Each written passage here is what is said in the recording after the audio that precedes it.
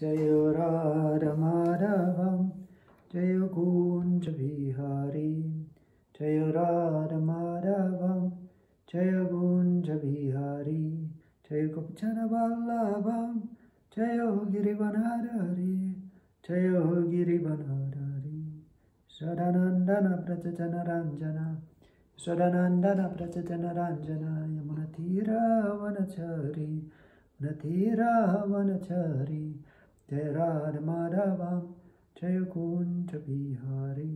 Reading Bhagavad Gita 10.10.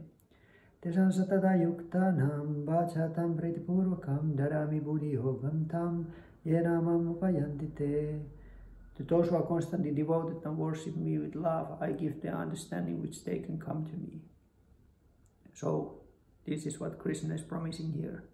Those who are always and completely devoted to him, and not only devoted on like a ritualistic way, but with the spontaneous way, with the love, Krishna will give them understanding how they can come back to him.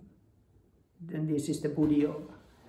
Buddhi Yoga is basically yoga of intellect, when the intellect is aligned into the service of the Supreme. And that's how the intellect is used as a medium to transcend, to rise on the transcendental spiritual platform. And when we do that, we start to gradually understand that how the intellect is actually a reflection of original citta, of original consciousness, the material intellect. When we understand that, we